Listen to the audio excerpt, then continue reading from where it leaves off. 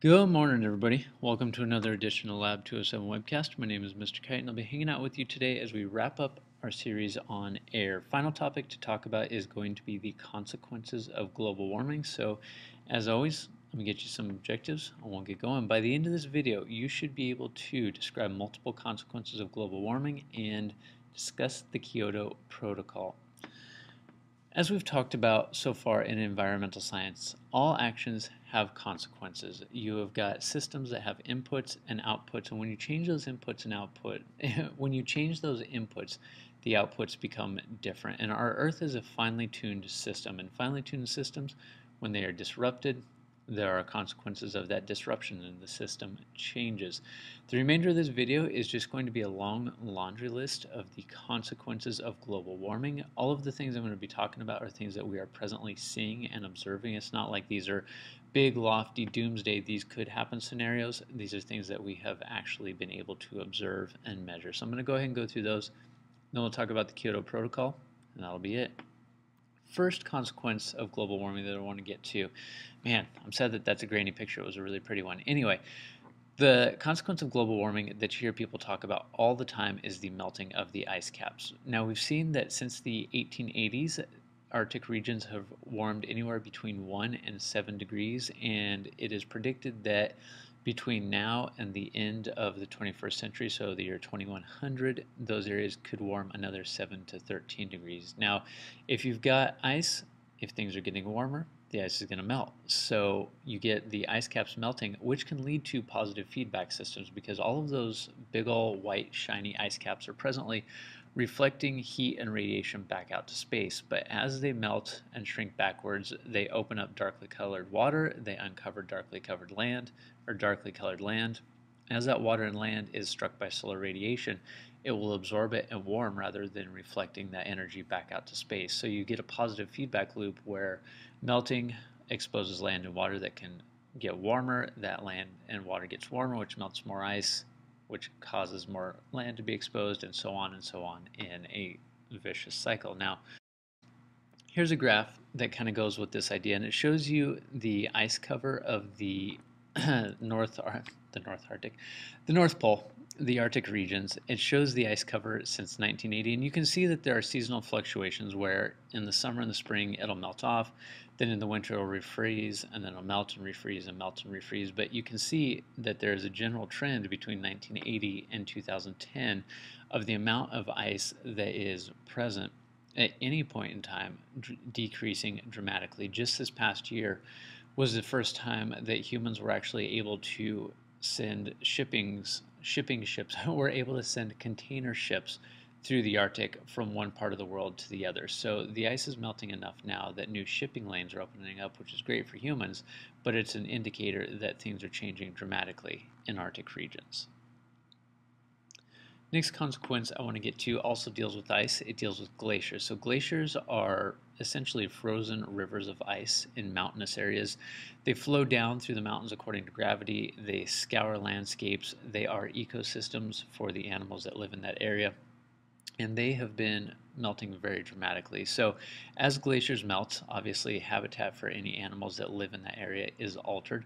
Also, a lot of areas of the world that are below mountainous regions rely on those melting glaciers for their fresh water. So during the summer and the spring, the glaciers melt down a little bit, the water runs off, people are able to get that water and use it as their source of fresh water, and then historically in the winter those glaciers would refreeze, grow to their original size, and the cycle would continue. But now that the earth is getting warmer, they are melting, which is great because it's providing a lot of fresh water, but they're not having a chance to refreeze to grow back to their original size. So over time, that resource is going to be depleted. One place in the world where this is very, very evident is Glacier National Park in America.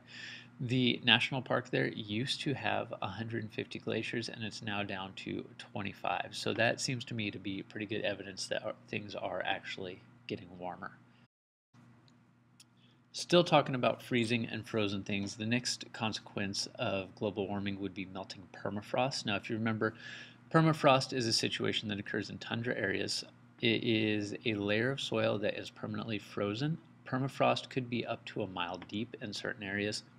because you've got this huge layer of organic material that is frozen, as that permafrost melts, a couple things can happen. First thing is anything that's built on top of that permafrost, the land beneath it is going to shift, so those structures could be damaged significantly. Another big problem is that as that permafrost melts, the organic material that is frozen, or at least was frozen, begins to decompose under very wet, oxygen poor conditions, which we know decomposition under oxygen poor conditions releases methane. As that permafrost melts, the organic material becomes available for decomposition. It decomposes, it releases methane, which becomes another positive feedback loop that actually increases the speed of global warming. Sea level rising is another consequence of global warming that is talked about very frequently. Scientists debate and argue and try to measure how much sea levels have actually risen. We know that they are presently rising. There are island nations that are preparing to be overtaken by rising sea levels, but there are problems for people living in normal coastal areas too. People like to live by the beach. It's nice, it's beautiful, but as sea levels rise, that land is no longer habitable. Also, if you've got rising sea levels, when a storm comes along, the storm surge that is pushed ahead of it is going to cause more damage because the ocean levels are higher, so that storm surge is going to be able to track further inland. Also, rising sea levels can cause estuaries. Remember, estuaries are a mix of salt and fresh water. As sea levels rise, the estuaries can become inundated with salt water, which is going to significantly alter the habitat of that region. So there are a lot of consequences of sea level rising, not just people losing places where they can build and live and farm. Here's a quick graphic to show you what we know as far as sea level rises since 1860. So this chart goes from 1860 to the present day, and it shows that mean sea level, so that would be the average sea level over the Earth, has gone up by roughly 225 millimeters over the past 140, 150 years. So that is a pretty significant change. 225 millimeters would be 22.5 centimeters, which is a little bit more than a foot, or a little bit less than a foot. So that's a pretty significant change over a 150-year period. When we think about global warming, heat waves seems to be another logical consequence, and if the world is getting hotter, then heat waves, which is periods of intense heat, are obviously going to be more frequent and more intense. Increased heat waves can lead to increased incidence of drought, can lead to crop damage. Obviously, it's also going to lead to an increased demand for electricity for cooling, which is another feedback loop where you're using energy to cool buildings, but you're producing greenhouse gases while making that energy. Heat waves can be particularly dangerous for people who don't have access to air conditioning and the elderly, so keep that in mind. Now, one positive impact of global warming is fewer cold spells. Obviously, if there are fewer cold spells, then you need to use less energy for heating, so that's cool. Also, if you have got less land that is covered by ice, that means you have more farmland opening up. And this is something that they're already seeing in Greenland and Iceland and other northern regions of Canada and Russia. Land that previously could not have been farmed because it was either frozen all the time or covered with snow much of the year is now becoming available for growing crops. So that's kind of cool because you get the ability to grow more crops, but there are also more pests. A lot of pest control relies on the fact that cold temperatures kill off pests. If the temperatures aren't as cold, then those pests that can damage crops aren't killed off like they normally would be, which means that you've got more pests that are going to eat those new crops that you are able to grow. Precipitation patterns are going to change as the world gets warmer. Obviously, a warming world is going to increase the rate of evaporation, which puts more water up into the atmosphere. If there's more water in the atmosphere, that means there is more water to form rain and snow. So for some regions, this is good. It could have been a historically dry region that's now getting rain, which means that possibly they could do some farming that they normally wouldn't be able to do.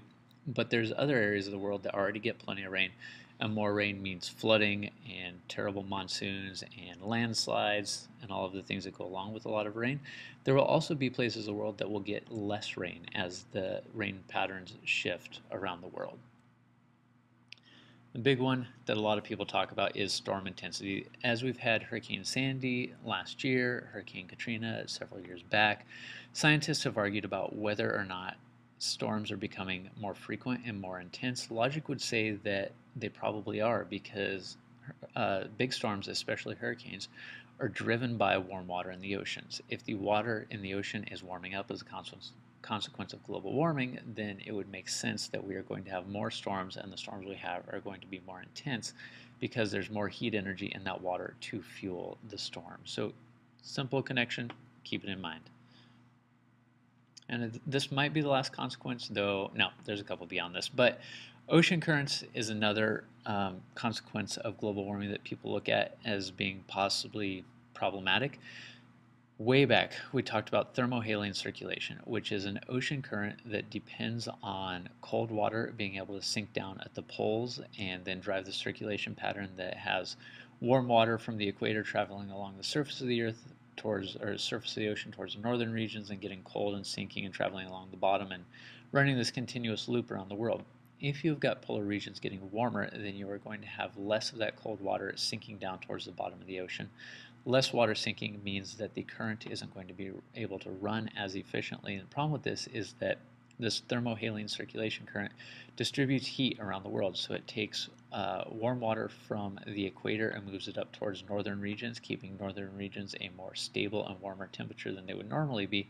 It also moves cold water down towards the equator, thus evening out temperatures around the world. So it's possible that if thermohaline circulation is shut down, that we will see more extremes in temperatures at the equator and at the poles. Now, these were all like Earth system consequences I talked about. Let's talk about animals, plants, and people real quick. As far as wild plants and animals are concerned, we've talked a lot about animals being adapted to particular environments. If their environment is changing, then they can either migrate and move, or if they're not able to do so and they aren't able to adapt, they will probably go extinct. So a lot of animals have the ability to migrate. So as climates change and ecosystems change, the animals will be able to migrate according to those changes. Now, this is assuming that humans haven't blocked their migration routes. In some cases, humans have blocked migration routes, so animals that are trying to move in response to changing climates may not be able to do so and could possibly become extinct. Now, one type of animal that doesn't have this problem is the mosquito. Mosquitoes carry tons of diseases. You got yellow fever, you got malaria, you've got West Nile virus, you've got all kinds of crazy diseases. And we've already seen that diseases carried by mosquitoes historically have been confined to the tropics, but we're now seeing them move beyond the tropics as the world becomes warmer. The mosquitoes that carry those diseases are starting to extend their range north and south of the equator, which means we're seeing malaria start to crop up in areas of the world where we have never seen it before. For humans, we've got all kinds of consequences. We've talked about coastal living. Humans like to live on coasts, so as sea levels rise and storms become more intense, that's going to negatively impact people living in coastal regions. There will be newly habitable areas as areas in the far north and the far south warm up and the snow melts and the frost melts. People will be able to live there. Tourism is something we don't normally think about that could be impacted, but think of this. If you are a ski resort owner and it is not snowing as frequently and winters are warmer, you have less snow upon which people can ski, which means you need to find other ways to make money off of your mountain. As far as humans are concerned, all crops are going to be another thing that's going to change as far as what's growing and when it's growing and what it takes to grow it. We talked about diseases spreading through mosquitoes. Lots of consequences for humans that go along with climate change. And last slide for the day. I want to talk about the Kyoto Protocol. Now, the Kyoto Protocol was a response to climate change. In 1997, world leaders got together and they decided, all right, climate change is something that impacts all of us. It's not like one country can form legislation for their country and protect their country from global warming. This is something that everybody contributes to and it impacts everybody. So in 1997, they got together to try to do something about global warming. The understanding that was put into place at the time is that globally, the countries of the world would reduce emissions 5.2% below the level that they were at 1990. So they took 1990 as a baseline, and they said, as a world, we are going to get below those emissions by 5.2%. Now, these reductions were to be disproportionate. So countries that were developed and producing the most pollution were to reduce their pollution. The most developing countries, because they didn't contribute so much to the problem, restrictions were not put on them as far as reducing emissions go. Now, This caused a lot of problems because at the time the Kyoto Conference took place, countries like India and China argued that, hey, we are developing countries. You developed world, you had your chance to develop using fossil fuels. It's our turn now, so restrictions should not be placed on us. And ultimately, restrictions were not put on the emissions of China and India, and they have now become the biggest emitters of carbon dioxide in the world. So there was a lot of arguing about who needs to make reductions, who doesn't need to make reductions. Reductions could be made through efficiency, so just emitting less carbon dioxide. They could also be made through sequestration, which is finding ways to capture and hold on to carbon dioxide, mostly through the planting or preservation of forests and trees. Major thing to note is that America is the only developed country to never ratify the treaty. So all of these agreements went around the world. It's come to America several times, and each time America, for various reasons, has decided that we are not going to sign on to this treaty. Al Gore and President Clinton, they did sign on to it, but the Senate never ratified it, so it's not legally binding in America. And then President George W. Bush had the opportunity to sign on to it, and he said that the science wasn't certain enough, so he wasn't going to sign on to it. And President Barack Obama has sought to reduce carbon dioxide emissions, but he has never signed on to the Kyoto Protocol. So this is something that the world agreed to, but then America said, we're not going to get on board with it. There have been climate conferences since, notably one in Copenhagen, and then there was another one just a couple of weeks ago.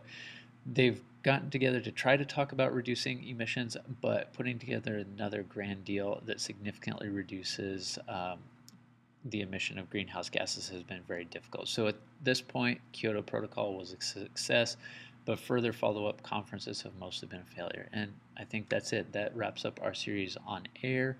Thanks for joining us on the Lab 207 webcast. My name is Mr. Kite. Hopefully we'll see you again.